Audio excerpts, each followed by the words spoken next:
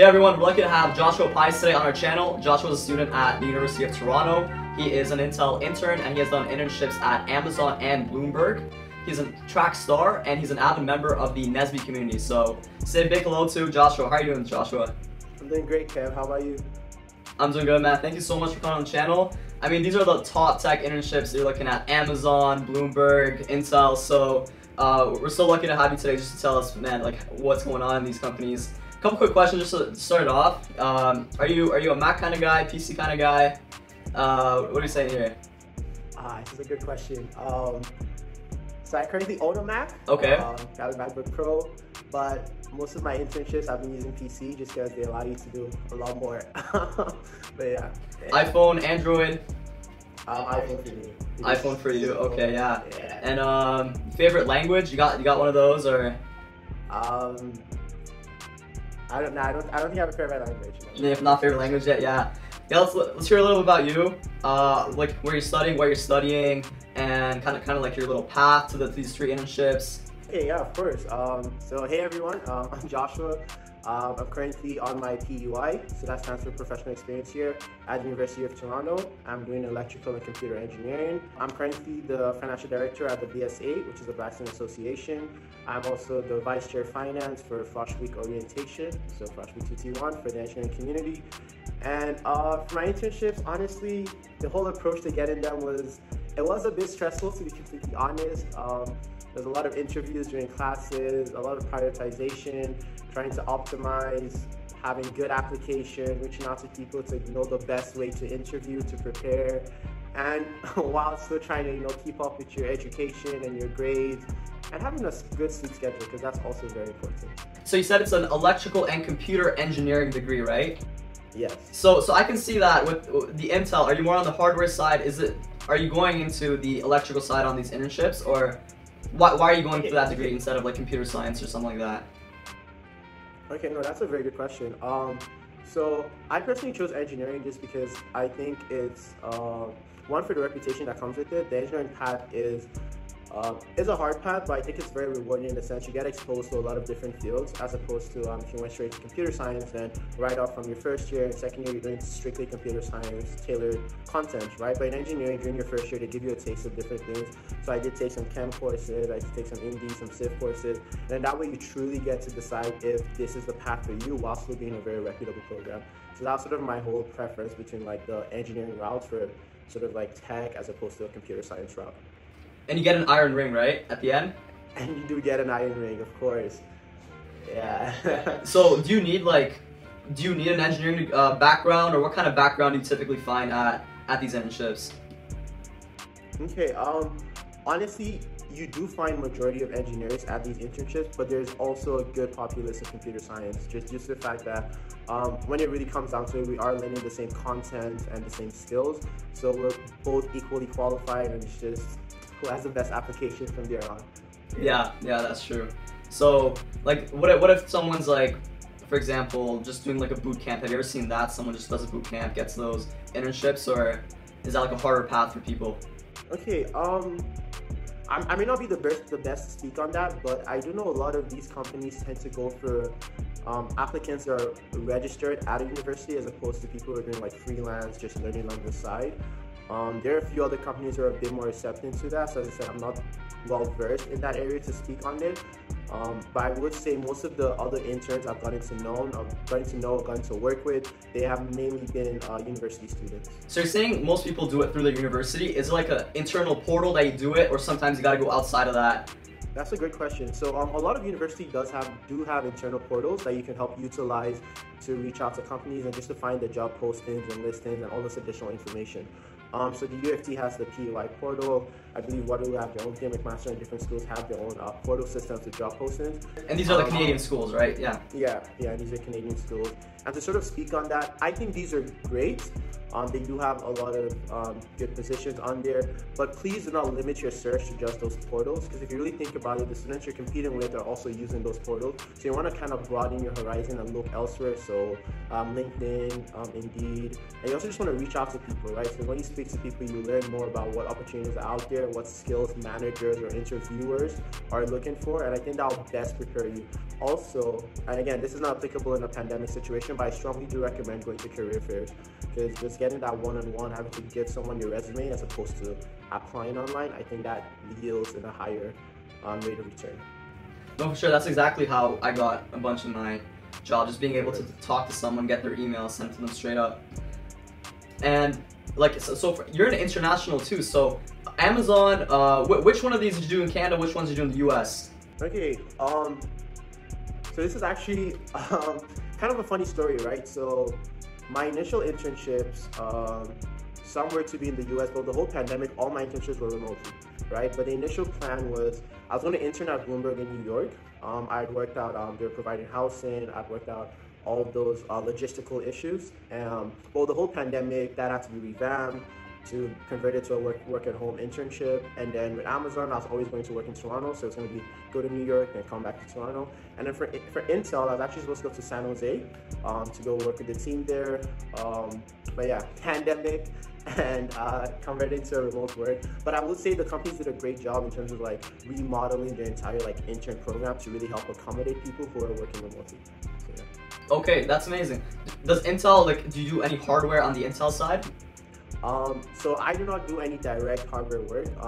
In my Intel position is I'm a project management intern, so it's less on the technical side, which means most of my day-to-day is more managerial roles in terms of speaking to team, ensuring that we're staying along with schedule, meeting our quarterly marks, and every now and then I will be assigned projects that are very technical just to like help our team or to help ensure we meet a certain deadline. Okay, and is that kind of different from what you did at Bloomberg and Amazon? Were those more software engineering roles? So yeah, at Bloomberg it was I was a software intern. At Amazon also a software intern. So yeah, those are purely technical roles where you're assigned your intern project. You have your mid intern session evaluation at the end where you present your final work. In terms of transition, honestly, I think my first internship, which was Bloomberg, was the most interesting because that was my first exposure to more of a professional setting, right? So getting to understand what's expected of you, how to properly articulate yourself when speaking to your manager or your team members, kind of how often you should ping your members on, we call it IV, so like just like the instant Bloomberg message that we use. Kind of like Slack or something, right? Yeah, exactly. And I got exposed to Bloomberg Terminal, which is phenomenal. It's a great terminal. The amount of research and information on there is just superb. But yeah, just that exposure to the first like professional settings really was a learning curve. But afterwards, going to Amazon, I understood, okay, this is how often you should give updates. This is when you should reach out. This is the amount of research, such adequate preparation you can have on a roadblock before you then reach out to someone in order to be as efficient and as self-driven as possible. So is that something they make you do? They make you have like a project and then you do midterm, mid-internship evaluations at the end? So yeah, I can sort of speak on the structure of that. So for at Bloomberg, you're given your intern project, you're told the scope of it, the requirements, and all the features you need to implement for it, and you have your manager and you have your mentor, right? So your mentor you meet with on a daily basis, just to provide updates, any roadblocks you're on. And then your manager is more on a weekly basis, just to check in on you, see how you're doing. I think they have a great, phenomenal intern project. You really feel like you're part of a team, and you really feel like you're treated, honestly, as a full-timer, right? With the amount of like effort people put into your work and feedback you get in your daily scrubs or your daily meetings, it really does help you feel a sense of belonging. And yeah, but as you said, and there is a midsummer eval just to kind of see your progress, see if you need to rework your milestones. Because a lot of times you want to group your project into like milestones so you can track your progress moving forward. So it's kind of a mid-internship evaluation there. And then I think closer to the end, you do have a presentation where either you present within your team or honestly your department as a whole. I was fortunate enough to present to my department as a whole, got a lot of positive feedback. So that was honestly amazing just to hear. And then I guess to speak on Amazon, so Amazon also had a similar structure, except I feel like with Amazon everything was more laid out for you in the sense that prior to you starting, you had all your milestones laid out for you. Okay, this is what you need to do by this week. By your week 2 or week 3, you should have this completed. So all that information was there for you. And obviously, if there was any roadblocks, you had the ability to either like move things early or push things back, depending like if you're moving quickly through something or slower through other projects. But yeah, similarly, you sort of have like a mid-eval where you have like a meeting with your manager to get positive criticism, to give you feedback on how best to approach moving forward, things to improve on, and things you're doing great at. And then based off that, you then work, again, Amazon also has a manager and a mentor program, so you then work further with your mentor to help finalize and implement whatever is left to be completed. So when you did that, how long were the hours where you worked? Did they kind of vary between the companies? Okay, I would say for Bloomberg and for Amazon, the hours were pretty set. So at Bloomberg, I did a 9 to 6. At Amazon was also a 9 to 6. People were very respectful of that. You're never expected to come in like post that time or pre that time. You're never expected to work over the weekend. People were respectful of that time. You get like an hour for your lunch, get to a nice break, relax. So yeah, no, it was a very set hours. At Intel, I'm doing project management, so it is a bit different. As I mentioned, I work with a variety of teams. So I work with teams based in Toronto, based in Cali, or based in Penang. So if I need to set up a meeting with a manager based in Penang, I'll need to do it during their hours. So I tend to have, every now and then I do have late meetings to just help accommodate for that. But I'll say overall though, you still work the standard 40 hours, maybe give or take an extra like 3 to 4 hours here and there. But for the most part, you do stick to 40 hours a week. When I was on Microsoft, it was kind of expected that you'd get the 40 hours, but how you got it really didn't matter. You could kind of come in as early as you want, leave as late as you want. It's just cool comparing these cultures. And how was the pay for interns, like especially compared to the US and Canada?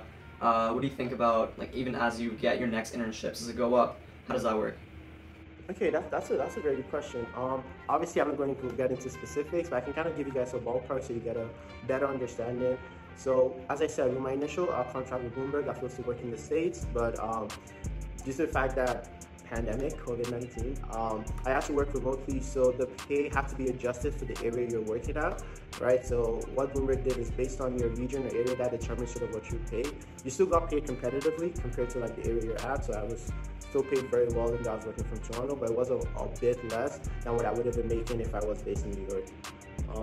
And then for Amazon, that was always to work in Toronto, so there was no pay reduction there, and Amazon pays very competitively. At Intel, again, I was supposed to work in San Jose, so I was going to be paid in USD, and then after conversion, so it ended up being a little bit less, but again, all these three companies, I think, they did convert your pay to account for what you'd be working, but still, in comparison to my other friends who are also doing professional experience here and working, it's still a very competitive pay. And how did you balance your social life with work, and possibly you had to interview for the next, for the next position? How did you balance all that together?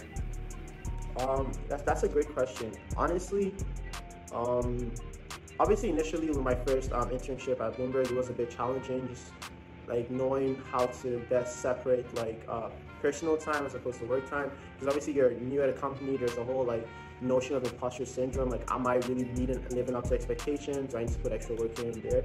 But I think speaking to your mentor and being very upfront and having a good mentor, they kind of explain to you what's expected of you, what's understandable, and based off that you really get to know, okay, no one does expect me to work like ridiculous hours. It's okay if I have a roadblock as long as I communicate it.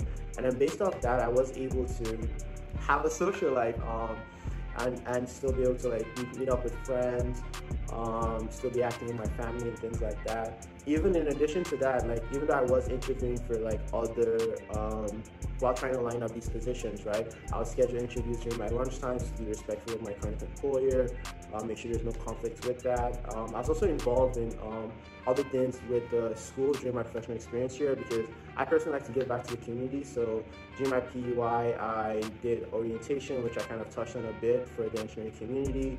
I was a BSA financial director while working these internships for this academic year. So yeah, you're definitely able to balance your work and still be involved in different things if you have good time management and prioritize kind of what you want from all of this. And when it came to the interviews, how did you prepare for them? Like leak code, did you use books?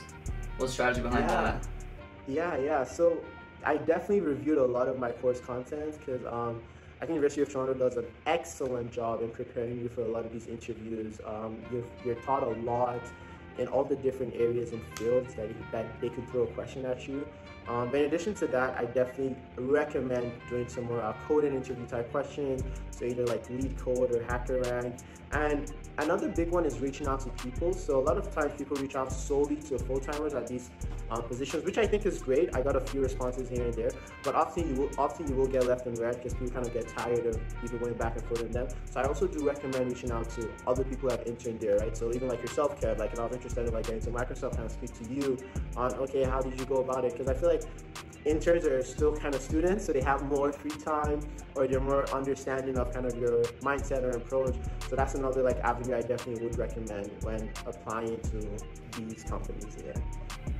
For sure. That's gonna be helpful for so many people. I just heard that. I mean, talking to interns, yeah, that because you're going for an internship. You should talk to the person just interviewed for the internship. It's more realistic than the person that just got the full-time position. And like you said, they'll have more time to just talk to you. Of course. So the last thing is, do you have any like general tips for people applying to these internships? Yeah, of course. It's a long process. That's the first thing I would say. Be patient and sort of understand your self-worth. In applying to these positions, you will get a lot of rejections. Sometimes you may not get it your first time. Be confident, bounce back, go reapply. And then also make sure with each application you sort of take your time in it. So prioritize quality over quantity, right? So if you are applying to Bloomberg, for example, yes, put in your application and then go apply to other places you want to apply, but don't just put in your application. Put in your application, speak to a few either Bloomberg interns or Bloomberg full-timers with the hope of when you do get an interview that you have sort of an understanding of what their work environment is like, what the community is like, and what your expectation as an intern would be. Right, that's one.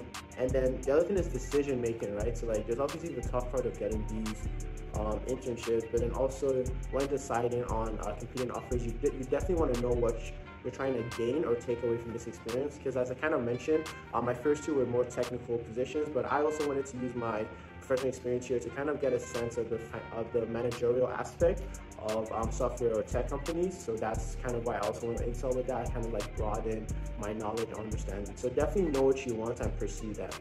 Is definitely one of my advice I'd give. Sure, thanks for those tips. Joshua, what do you think now you're gonna do for the next step? Like what's the next plan, say after school? Where do you think you're gonna go? Are you gonna go with like towards hardware, management, or software engineering? Okay, wow, that's a great question. All right, let's see. Okay, I guess first of all, before you even like speak on after school, even for this coming up summer, I'm still kind of debating on where I'm gonna end up, because I currently have like a contract with Intel, so I'm still trying to decide if I'm to extend that or if I'm gonna do a fourth internship with a different company. So still working kind of that logistical aspect. But in terms of post-graduation, I definitely want to get further technical experience. I would say for 3 to 5 years into my career, I want to still have a purely technical role, because industry standards change a lot, right? And if you don't have a vast amount of experience in those fields, I feel like it really does hinder or limit your career path in terms of growing or taking on new tasks, new responsibility, new types of technology. So yeah, I definitely do want to have a more technical role. 3 to 5 years into my career, and then post that, I want to go into management, right? Because having gotten that exposure at Intel is definitely something I think I have the skill for and have the passion for, in terms of meeting deadlines, how to kind of gain your company or your organization more money by knowing where to invest time and effort into. That's definitely like the end goal for me personally. But as I said, I do want to further improve my technological skill, either in web services, full stack, internal applications, things along those lines. So I think those are crucial if you do want to expand and grow in your career path. Right, because nothing's worse than when your manager just doesn't understand the code and exactly. It takes it further. I mean, I want to hear a bit about, you said you contribute back to community. Let's hear a little bit about NESB and other just passion projects that you're working on. Okay, yeah, of course. So tell us, what is NESB? Yeah, okay, all right, let's start there. So NESB, we call it NESB, but it stands for NSBE, which stands for National Society of Black Engineers. They're a great international organization that helps sort of provide representation for minority groups within the tech field. A lot of people are welcomed. It's a great space and community for you to grow, get exposure to different tech companies. There's an annual convention that they hold at different locations to kind of give you more exposure, so you understand how large of an organization it is, and you know that they have connections honestly all over the world. So NSBE, I started off as a senator, worked my way into president, and I helped put together a lot of NSBE tailored events such as the NSBE Hacks, which Kevin has helped out 2 years in a row now, so like big thank you for that. So yeah, that's just sort of one way I like to give back. I was the head lead for the second NSBE Hacks, and then last year I did merchandise. But yeah, so that's one way I give back. I'm also involved with the BSA. I'm the financial director there. So what that role entails is sort of applying sponsorship, funds for the club, helping to work out the financial logistical aspect of the club to make sure we can kind of bring to the community a lot more events, initiatives that helps honestly tackle key issues while providing a space for you to grow, right? Because a lot of these clubs help you grow emotionally in terms of societal standards, but I also want this club to focus on also your career path, right? Because as much as you want to be aware of kind of what's troubling individuals in your positions and individuals that look or don't look like you also want to make sure you're kind of advancing yourself in a professional sense so you can better your life overall, right? And kind of like take care of yourself better and better equipped to move forward in life.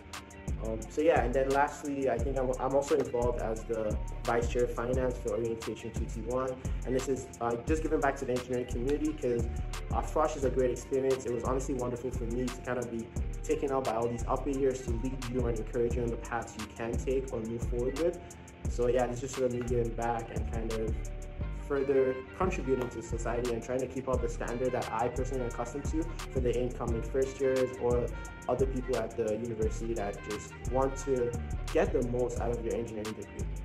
Alright Joshua, so that was awesome. Thank you so much for joining us and giving us all these tips and sharing your experience. Everyone, make sure you follow Joshua on LinkedIn, Instagram, and Twitter. He is open to questions, so if you have anything to ask him, just shoot him a question over there. And I'll see you guys in the next one.